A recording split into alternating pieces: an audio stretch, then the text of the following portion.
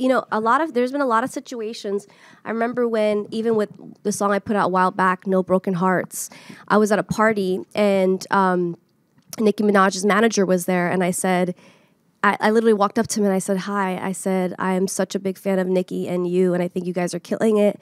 And I was like, my goal is I want to get Nicki Minaj on my next single.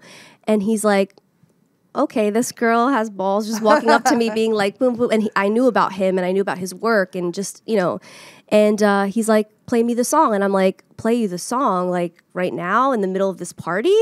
He's like, yeah. He's like, if it's a good song, he's like, I'll be able to tell. In like 10 seconds, 30 seconds, and I like right? played it for him, and then, you know, and then she got on the track, and it was an amazing song, and she killed it.